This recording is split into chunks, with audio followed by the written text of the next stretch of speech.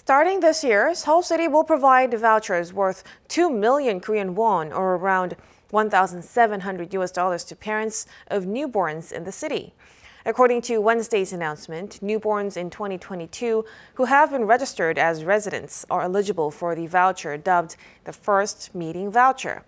Registration can be done online or in person at local community service centers.